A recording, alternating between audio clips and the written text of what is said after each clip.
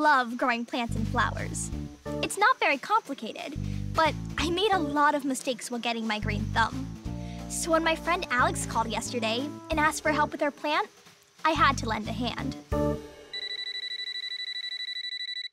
Hello? Hi, Courtney. Hi, what's up? I'm trying to grow a flower, but it just won't grow. Did you follow the instructions on the seed packet? I did, and it's been 3 weeks, and nothing is happening. Did you plant the seeds at the right depth? Yes, I measured. Did you add water? I give it a lot of water. Can you come over and look at it? I'll be right over.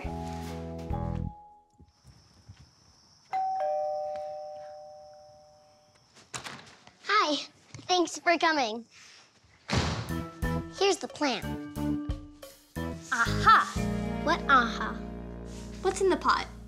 Beach sand. The lifeguard said I could take some.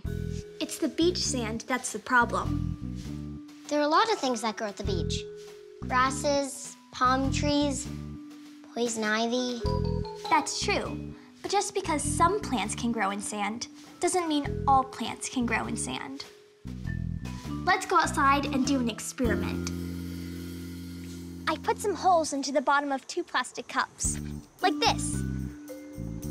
If we pour water into the cup with sand in it, and the same amount of water into the cup with soil in it that we dug up from your backyard, what do you think will happen? The sand in the soil will run out the bottom? Let's see.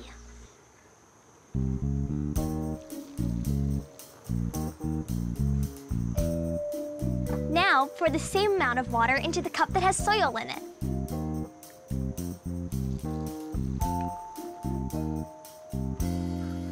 The water I poured in the soil stayed in, but the water I poured in the sand leaked out.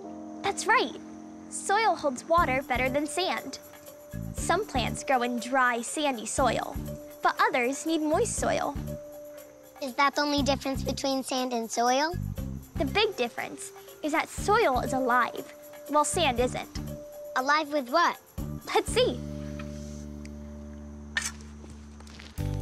Soil is made up of mineral particles, organic things like water and air. Billions of creatures live in soil. Some, like earthworms, are big enough to see. Most others aren't. Look, I found a worm.